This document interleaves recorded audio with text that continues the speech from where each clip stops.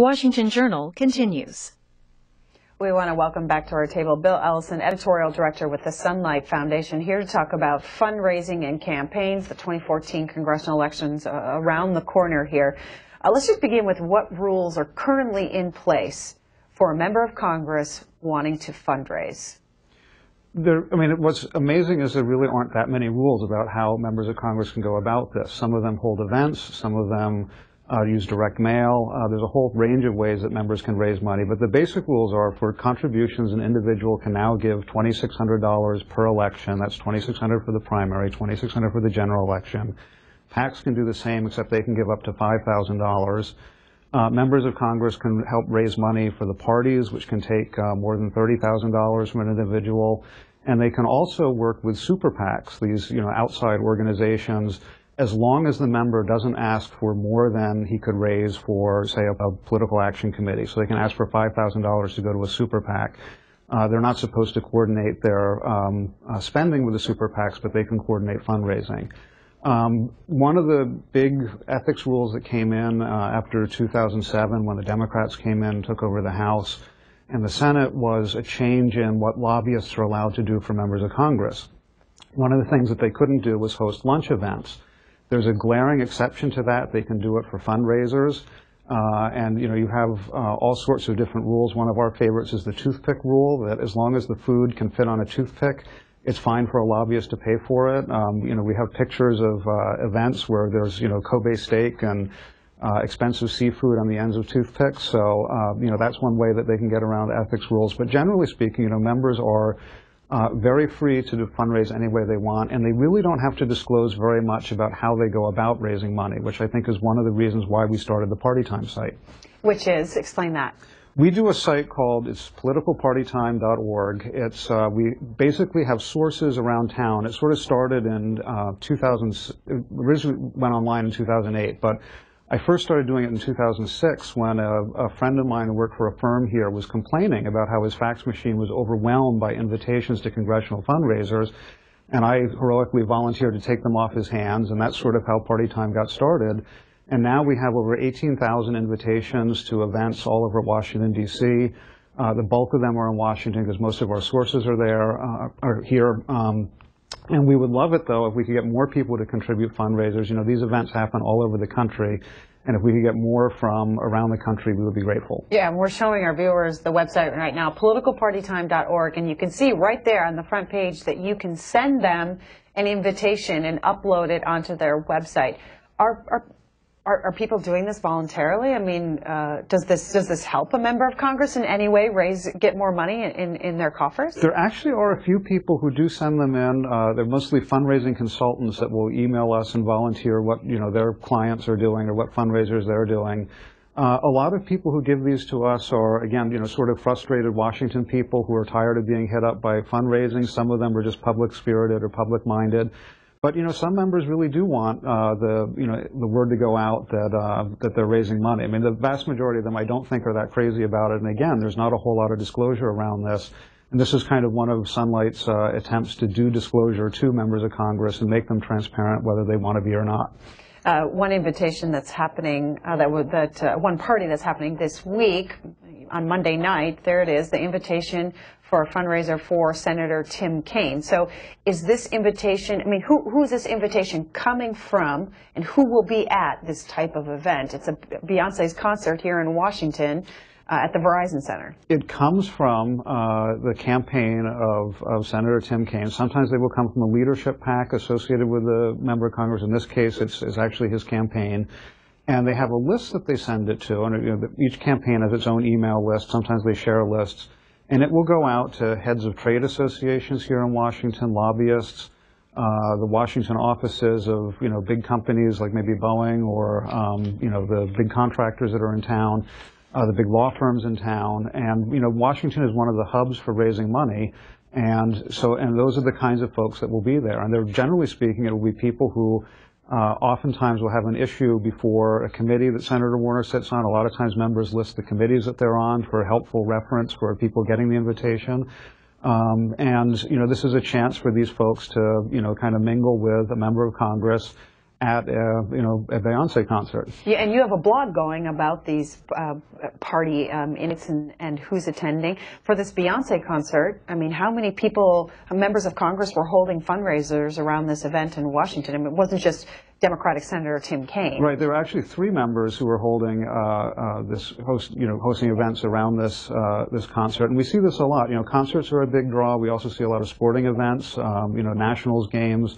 A lot of times, if there's an out of town team, let's say Chicago Cubs coming to town, you'll have a Chicago delegation hosting a night, or members of from the Chicago delegation hosting an event at Nationals Park. We also see it for hockey, basketball. So this has been kind of a anytime you can get lobbyists into a skybox, that seems to be something that members of Congress like to do. I also want to show our viewers an invitation that went out for Senator Rand Paul and other senators as well. Beer, bourbon, and barbecue, a fundraiser for Senator Paul. Explain a little bit about this one. Well, this is, one of these things, one of the most interesting things is that, a lot of times, and actually there's been a Yale political science study looking at this, that sometimes it's the members who host fundraisers for somebody else are the ones who end up with the political chits. That we have like a lot of times we see like Eric Cantor or John Boehner or Nancy Pelosi hosting fundraisers for other members. Because they've helped somebody who has less name recognition, less prominence raise money, a lot of times, according to this Yale political science study, you have people voting the way of the member who hosts it. This is kind of in many ways a typical event where you have, it's amazing how the number of these that we see that involve some kind of alcohol, we've seen them martinis. One of my favorites in 2006, there was a block party on C Street, which is right outside the Capitol here, where some members have residences, and there were 5 Republican members who all had, there were, margaritas with this person and martinis with that person, and each member had a different drink in their house. So, this is the kind of thing that we see an awful lot. But I think, in all seriousness, though, let's remember who's showing up at these to have these drinks, and it's, again, Washington insiders, lobbyists, and special interests. All right, well, let's get our viewers involved. Oh, by the way, on Twitter, tweets in this: what we need to do is outlaw lobbying, have debates paid for by government, but moderated only by the public, else no need to talk ethics. Michael in White Plains, New York, Democratic caller. You're up first on this. Go ahead, Michael. Michael, you're on the air. One last try here for Michael. White Plains, New York, Democratic caller. Okay. Yeah, I'm here. Okay, go ahead, Michael. I'm sorry, I hear you. Okay. Question or comment? I'm sorry. My opinion is that they should have the president should have a single-year term, should have a single term, public funding for all federal elections, a strong, powerful election, instead of state limit what the candidates can spend airtime, and all senators, congressional should have strict limits and what the parties can give. Bill Allison. There's a number of folks who are, say basically the same thing. The one-term president is not something I've heard before, or something I've heard before is not one of the kind of campaign finance proposals, although term limits were kicked around for members of Congress back in the 90s. Clearly, obviously if you do away with private fundraising by members of Congress, you would see these fundraisers disappear. Whether or not that's going to happen, I'm not really sure.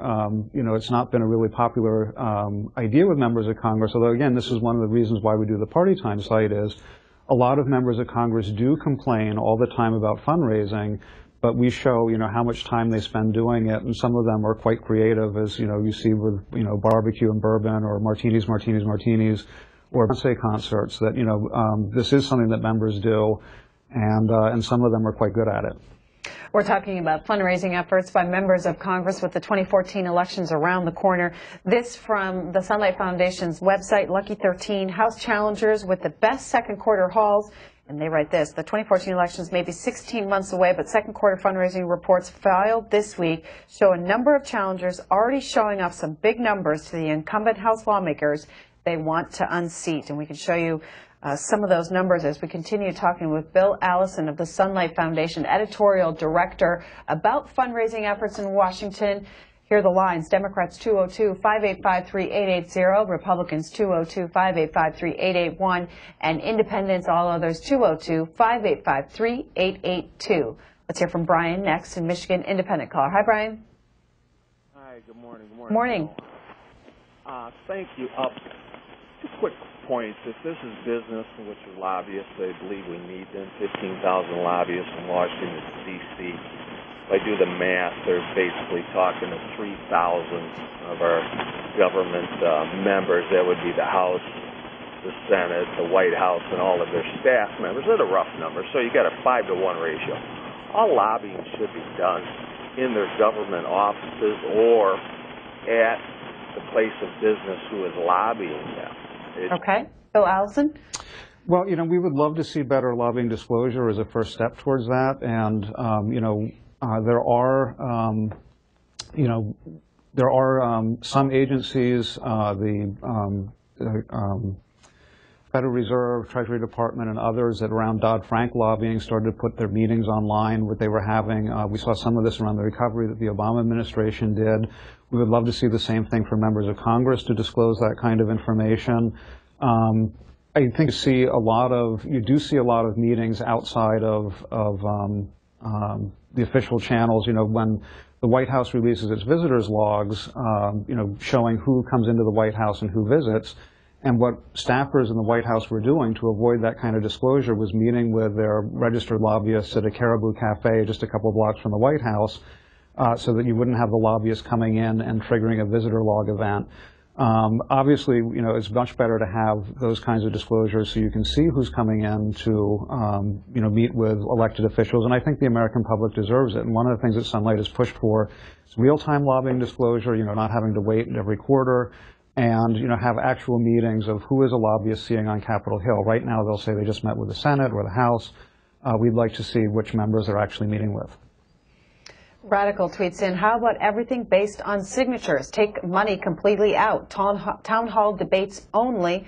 Not enough signatures to get into debate. We'll go to Royce in Severn, Maryland, Democratic caller. Hi, Royce. Good morning. Good morning. You're on the air. I'm fine. How are you? Fine, Royce. What's your question or comment? Well, by the way, hi, Glenn. I was going to ask him why is it that this country has to spend? They expect that the next general election is going to cost this country close to $2 billion. To me, that's outrageous. I mean, we talk about all the problems that we have in this country, and that these politicians can go out and spend that kind of money and don't blink an eye. It's a huge amount of money in elections right now, and a lot of this is driven by TV time and how much it costs to advertise and all of the air wars. And there's a question in my mind as to how effective that is. I think that at some point you get to overkill, but that's really what's driving this. And and I agree with you. It's absolutely crazy. We told you about the Sunlight Foundation's reporting on the 2014 election, 16 months away. There are 13 races that you highlight on your website. Those Republicans and Democrats who are challenging incumbents. Just show you the numbers. Democratic Rep. Mike Honda is being challenged, and his challenger $1 million versus his $345,000. Bob Dole, the Republican in Illinois, challenging Democratic Rep. Brad Schneider. He has 386. The incumbent, that is, 1,000. Bob Dole, about 546,000. And Mike Kaufman, a Republican in Colorado, being challenged by Andrew Romanoff, another rematch there. And then also it notes in here that Nan Hayworth is trying to win back her seat as well, featured in Sunlight Foundation's website if you want to go there and find out the latest on 2014 fundraising. Matt's next in Nebraska City, Nebraska, Republican caller. Hi, Matt. Hi, how are you? Morning. Good. My question for Mr. Allison would be, after all of the money that these congressmen and senators receive through super PACs and through contributions, is how much do they get to keep after everything is said and done, even after they leave office? It used to be that members of Congress could turn their campaign accounts and basically, use it for their own personal expenses. That was changed back in the 1990s. There was an ethics reform that eliminated that. And so what members can do with it, they can give it to a nonprofit organization, including, for example, a 501c4. These are the, social welfare organizations like Crossroads GPS that spent so much without disclosing their donors. They can also give it to they can also continue to use it as sort of a political influence mechanism. A lot of members, when they leave Congress, become lobbyists in Washington, and having their own political action committee, which they convert their campaign committee to, can be useful. And so really they can keep, as long as they don't use it for things like buying yachts or playing golf or things that you're not allowed to do with the money, as long as they use it to try to influence politics, they can keep every single dime that they have left over and spend it on those types of activities. Daryl's next, Preston, Missouri, independent caller. You're on the air with Bill Allison of the Sunlight Foundation. Go ahead. Hi. I think they should tax campaign contributions when they receive them and when they spend them, maybe 50%. That's not a crazy idea. Right now, all political committees are tax-free, and when you donate to, you don't get a tax deduction as a donor when you give to the committee, but the committee itself, when it raises money, doesn't have to pay taxes on it. One thing, incumbents have a tremendous advantage. They raise money for longer. They have name recognition. They're in Washington. Political action committees give much more to incumbents than to challengers. And having some kind of tax on the leftover money might be a way to reduce that incumbent advantage. I don't think incumbents are ever going to vote for that for themselves. But I think the downside of those kinds of proposals is that members already spend so much time raising money and are already so beholden in some ways to special interests that if you taxed it, they would have to raise, and they would raise that much more money. So you have people more dependent on special interests. Cecilia in Mississippi, Democratic caller, Meridian, Mississippi. Go ahead. Yes, I feel like all of that hoopla they were talking about the IRS and the 504 funds, I think that's what they were saying. I think whether you're Republican or Democrat, I really think that they need to stop giving these people so many tax deductions. What they're actually doing is becoming is for the rich and the powerful and the lobbyists, and the regular people don't have any say-so because we don't have that kind of money. And I think they all should be taxed, and I think the government does not have a right to exclude these people from being taxed and giving our money away or letting them not pay their fair share. Okay, Cecilia? Bill Allison. Yeah, the only thing I'd add is that these groups that do operate tax-free, again, for the political ones, which are the 501c4s that are involved in the IRS controversy, and also were hugely impactful on the 2012 elections, or at least spent a lot of money. I think not all of them got the results they wanted, like Crossroads GPS, which I think spent something like $70 million, and most of it did not go to winning candidates. They spent a lot backing Massachusetts Governor Mitt Romney and some Republican Senate candidates who didn't win. But in any case, these groups get the tax exemption. The donors to the groups, though, it's not tax deductible when they give the money to these organizations. And there are a lot of 501c4 organizations that do wonderful work, and there are social welfare organizations, there are community groups, there are civic associations. So it's the bulk of them, I think, are okay. It's really these few political ones. There may be a few hundred that we know about that were active in the 2012 election that are causing, all of the controversy. Irish Boy tweets in first order of business should be to get the private money out of politics. President Obama once championed individual donors, now like all the rest. And Gary tweets in, can't we limit elections like they do in England to 16 weeks and mandate TV ads can't be played last month, make them come see us? And C-Dog wants to know, how would you reform campaign funding? Oh boy, I mean, this is the big problem, and I'm very good at pointing out the problems. I really don't know how to fix the system. If I did, I would be happy to tell you. There are a number of different proposals for fixing campaign finance, in terms of limiting the amount of money to doing away with limits and having instant disclosure. I'm skeptical that you'll ever be able to get money completely out of the system, and largely it's because what government does is important, and government has an awful lot of money itself to give away and can also, through regulations and rulemaking processes, cost people a lot of money, and this is why you see so much money flowing into the system. We're talking with Sunlight Foundation's Editorial Director, Bill Allison. We have about 15 minutes left here to talk about fundraising efforts and the Sunlight Foundation marking their blog and website, politicalparty.org, politicalpartytime.org, marking 5 years now that you've been keeping track of the political parties, the fundraising parties that happen here in Washington. And if you go to their website, politicalpartytime.org, you can see where, if you've come across an invitation, you yourself can upload it and send it to the Sunlight Foundation. Dan in McLean, Virginia, Democratic caller. Hi, Dan. Hi. I have a question about what you think the Citizens United decision has done to impact fundraising in Congress. Boy, it's really pushed it to the roof. And I think that, when you look at the impact of Citizens United, I think it's much bigger on congressional races. If you're a House member and somebody spends $100,000 on advertising in your district, in a presidential campaign, $100,000 is a drop in the bucket. For a House member, that's a huge amount of money. And so what you have is House members proactively trying to raise enough money to fend off any kind of outside spending like this. And it's created this sort of ongoing escalation in the amount that members are raising. And, this is why, if you have the 2012 election over, the very next day, Mitch McConnell, Republican Majority Leader, who's up for re-election in 2014, is holding a fundraiser. I mean, we've just gotten through one big campaign cycle. They kick off the next one the day after the election. Lynn Holly Hansen tweets in, term limits must happen and public funding for elections. What can we do now to help move this forward?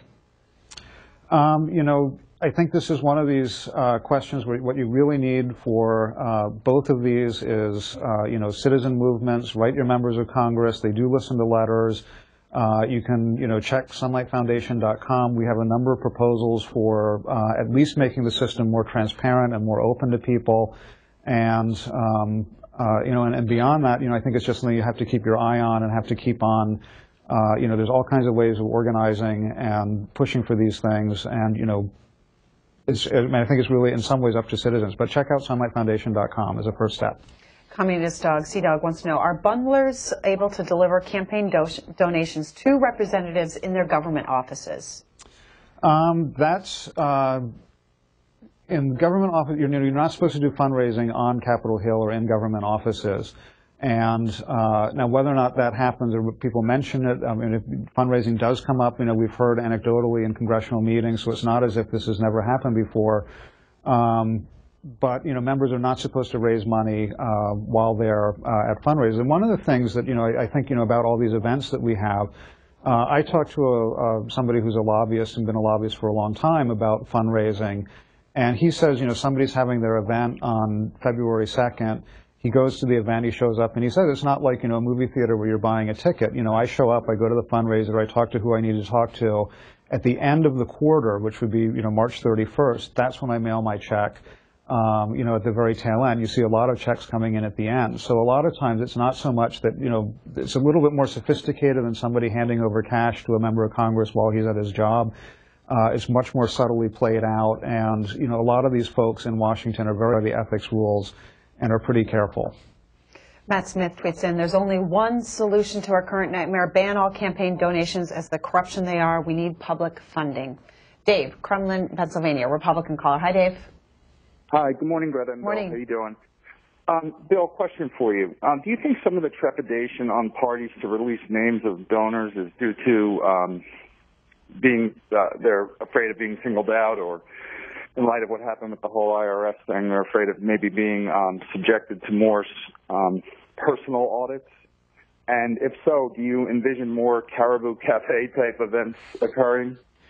Well, yeah, one of the things I'll say about that, anytime you come up with a rule, there's already some lobbyist who's like 3 steps ahead and has figured out how to get around it. And this is why they make a lot more money than I do. But as far as, the disclosure, right now, even super PACs, the groups like American Crossroads disclose their donors, campaigns have to disclose their donors, political parties have to disclose their donors. There is a movement right now. Some, lawyers are pushing against disclosure. These are a lot of state court cases. There's always sort of this tension in the campaign finance world with people trying to, at the same time you have, folks who are trying to impose limits or get reforms. You have folks who are trying to chip away at them and do away with those kinds of disclosures. One of the big examples of this was the Prop 8 campaign in California, and people who donated to groups that were in favor of banning gay marriage or marriage equality. we're singled out and we're put on websites, and this is an argument, oh, well, these people will face violence for giving to a C4 group. Obviously the IRS scandal does not make anybody happy, and it makes people worry that, if you get involved politically, you may be, sticking your neck out and getting audited. And this is, an unfortunate side effect of the IRS scandal is that, trust in government institutions has gotten a lot lower. And, you need to be able to trust these government institutions. This is why I think, we really do need to get to the bottom of the IRS scandal. But that being said, I don't think any of these reasons are a legitimate reason not to disclose right now. And if you disclose everybody, and only some people are getting audited, that's the best way to realize that there's abuses happening. Here's a tweet from one of our viewers who's responding to the term limits that many people are tweeting in about supporting that. And this viewer says, if more term limits, more money needs to be spent getting public acquainted with new candidates equals more campaign fundraising. That could be the case. And Sunlight really does not have a position on term limits. I should be clear about, we care about transparency. One of the things that can happen with term limits is that you can also have lobbyists have more influence. We've seen this somewhat in state legislatures, where states that have term limits, the lobbyists are the people who have been there the longest. You have a legislator who may be there for 6 years and gone, and the lobbyist has been there for 20 years. They know all the ins and outs of the legislation, and lawmakers get more and more dependent upon them.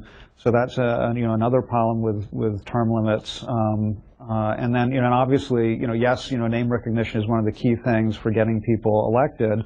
And to get name recognition when you don't have it, yes, you have to spend a lot of money. Gordon, Little Neck, New York, independent caller.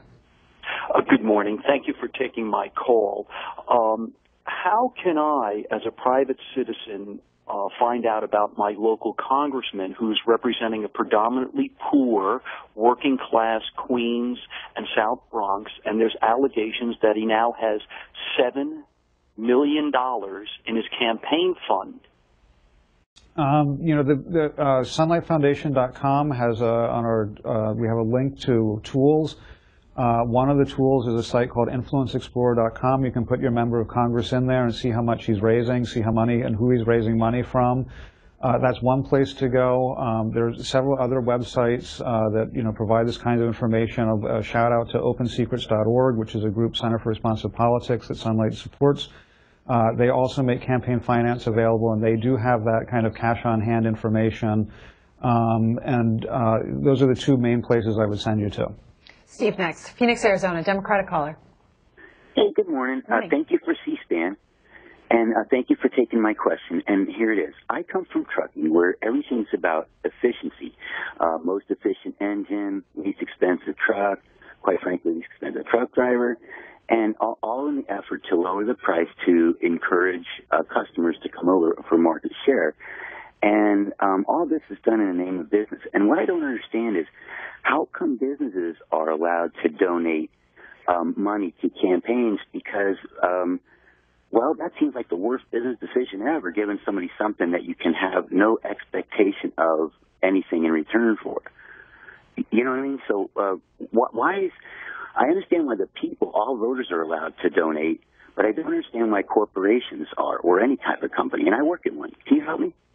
Well, actually, corporations are not allowed to give directly to federal candidates, political parties, political action committees. I mean, this is employees of the companies, and when we talk about a particular company has, given X amount of money, what we're really talking about is their political action committee, which is money donated by their employees, and then individual contributors who might add to that.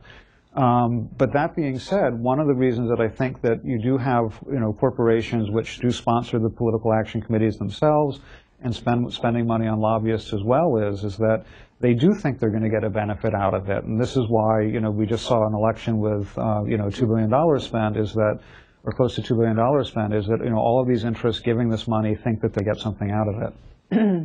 Tim in Adrian, Michigan, Democratic caller. Hi, Tim. Tim, good morning. My question is, with all the deadlock in Congress, why can't we come up with a system that during maybe a presidential 4-year term that there couldn't be, say, 2 major issues that are brought up on a ballot for the American people to vote on? Things like the gun reform, where 90% of Americans want one thing, but yet we, due to lobbyists, and we can't push that through, and things like that.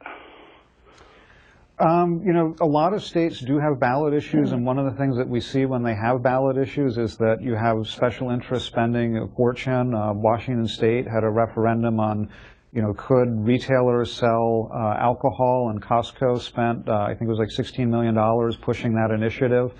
So you still see the special interest money when you do have issues like that. And you get a lot of advertising trying to convince people that this is the most wonderful ballot measure ever, or this is the worst thing that ever happened. So I still think you'd see a lot of the spending and a lot of the attempts to influence the people. But at the federal level, we have no mechanism for, you know, kind of direct democracy, and that was, you know, the founders' decision, and it would take a constitutional amendment if you were going to have something like that. What laws governing ethics and lobbying have been passed recently, and what do they say? Boy, I mean, I think, you know, one of the most important ones is with was the 2007, which is a while back, but the Honest Leadership and Open Government Act, and there we got disclosure of lobbyists when they have to disclose when they make campaign contributions. They have to disclose when they run a political action committee. I mean, a lot of times when a lobbyist walks into a member of Congress's office, what you're seeing is, you know, what a member sees is somebody who can not just give $2,600 to his campaign, but might be controlling another $5,000 from his PAC that he runs for his firm, and $15,000 from PACs that he runs from other firms. So all of this has to be disclosed now that a lobbyist, and when they give that money, that was, I think, one of the most important ones that we've had recently. And this graphic from the New York Times, when this was put into law, the Honest Leadership and Open Government Act of 2007 generally prohibits lobbyists from giving gifts or travel to members of Congress or their aides, and increases the civil penalty for violations to $200,000 from $50,000, and provides up to 5 years in prison for criminal violations. Peter, Howard Beach, New York, independent caller. Hi, Peter. Hi. I'd like to know, this is actually a two-part question. I'd like to know if the Sunlight Foundation is associated with any of the Democratic Party, because they keep mentioning the Republicans. I notice they haven't mentioned the Democrats. Also, when it comes to the unions, in 2008, the unions spent over $400 million on elections, yet they're still a 401(c). In other words, a not-for-profit. I'm curious why they're allowed to keep that tax-exempt status. The Sunlight Foundation is not affiliated with any Democratic organization, and we've actually had plenty of Democrats complaining about our coverage over the years. We are nonpartisan, straight down the middle. As far as the labor unions, are actually 501(c)(5) is the tax group. They are nonprofit, and essentially this is just the part of the tax code under which they're organized. You know, that's what these numbers refer to, sections of the tax code, and it defines what a labor union can and can't do. And, you know, over the year, a lot of them have spent a fortune on politics. $400 million actually sounds low to me for the 2008 election, but, you know, we know that some of the biggest donors to members of Congress and campaigns are labor unions, and they are very politically active. Milgram's Mistake tweets in, vote candidates out. Don't term limit them. It is undemocratic. Doug in D.C., Democratic caller. Go ahead, Doug. Doug, you with us? Yes, hello? Yep, go ahead. Sorry, thanks for taking my call. I was wondering, the issue of campaign finance reform often gets broken down in politics, with Republicans often opposed and Democrats often in favor. What type of action or argument could be made to Republicans, voters as well as the party, to encourage them to get on board with campaign finance reform law? Thanks. I mean, you know, I hate to say, I mean, I often think it's self-interest. You know, one of the things that we saw, there was a New York Times story shortly after the 2012 elections where some Republican members of Congress were questioning the wisdom of the Citizens United ruling, because they're going to be up for re-election soon. These were, I believe, senators. I think John Cornyn of Texas was one of them. And the concern was, well, gee, I'm going to have to raise all this money now. So usually self-interest is the way to appeal to you know, legislators. Now, I don't know if you get the best campaign finance reform that way. You know, a lot of times what you end up with is that the incumbents end up with an advantage that challengers don't get. And I think that that was one of the criticisms of some of the provisions of McCain-Feingold, including things like the Millionaires Amendment, that incumbents would be able to raise extra money if they were running against a millionaire who was challenging them and using his own money. So that's, but really it's usually self-interest that appeals. And then the other thing is if there's a big scandal, then both sides want to do something to fix the system. For more information, go to sunlightfoundation.com. Bill Allison, Editorial Director, thank you very much for your time this morning. Thank you for having me.